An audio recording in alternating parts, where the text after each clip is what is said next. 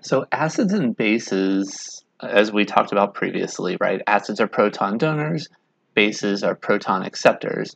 Now we can talk about how strong an acid is or how strong a base is. And when we talk about these acid and base strengths, what we're really kind of talking about is how well something transfers that proton or accepts the proton in the case of a base. So the first bullet point here says that when an acid dissolves in water, the proton that forms the hydronium ion at H3O plus is called dissociation. So in other words, the proton has to dissociate from the acid. So if you look at this equation down here, HCl plus H2O forms a hydronium ion and a chloride ion. In order for that proton to be transferred, the first thing that has to happen is the proton, where I'm pointing now, has to dissociate from the HCl. All right. In what we call a strong acid, 100% of the acid dissociates into ions.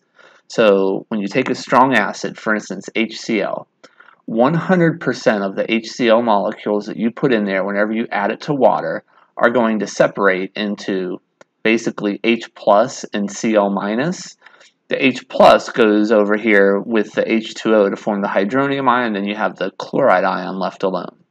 So whenever you have a strong acid like this, we're going to use a single reaction arrow because there's really no coming backwards, right? Equilibrium means you have forwards and backwards. With a strong acid, there's really no backwards that happens. Common strong acids are shown at the bottom.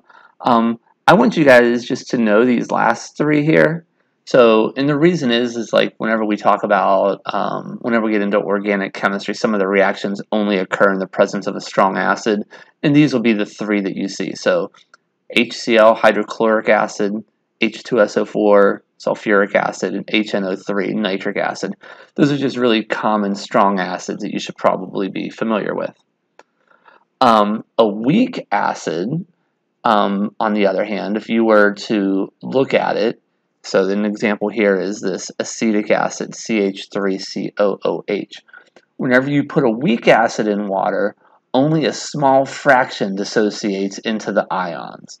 So you have CH3COOH, you put it in water, you're only going to have a small amount that come over here and form the products, and you can see that by this unequal reaction arrow here. So what this is basically saying is that the products on this side are present, but the reactants over here are what's favored.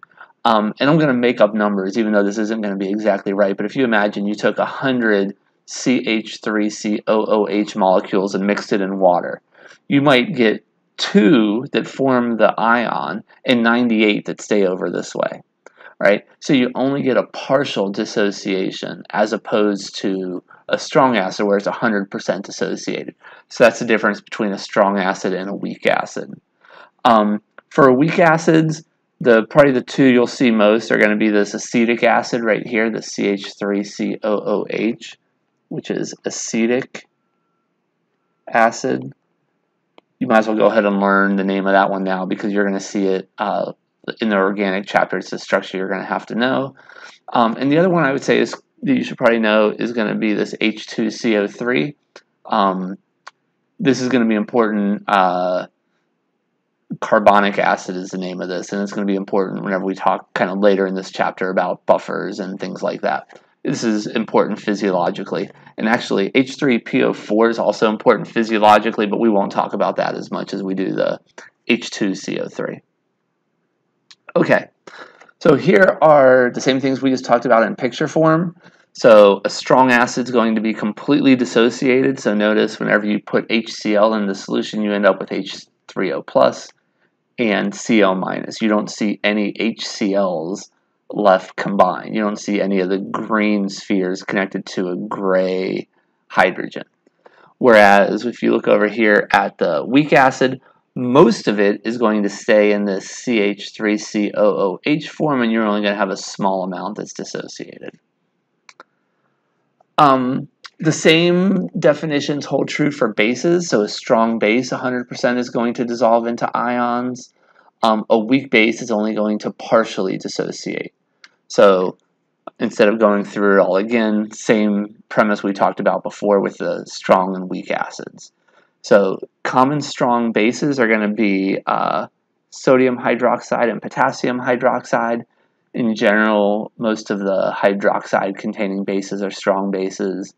And then a weak base is going to be something like NH3 or ammonia, or a lot of your nitrogen containing compounds are going to be weak bases. Remember, nitrogen containing compounds are bases because they have a lone pair of electrons, right? You need a lone pair of electrons to be a base. So NH3 can be a base, it accepts a proton and becomes NH4. All right, strong base completely dissolves in water, completely dissociates into its ions. A weak base is only going to partially dissociate into ions.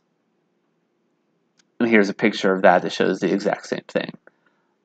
Okay, don't worry too much about this slide, but I just want to use this to kind of briefly try to hammer home this point of the difference between a strong and a weak acid and base.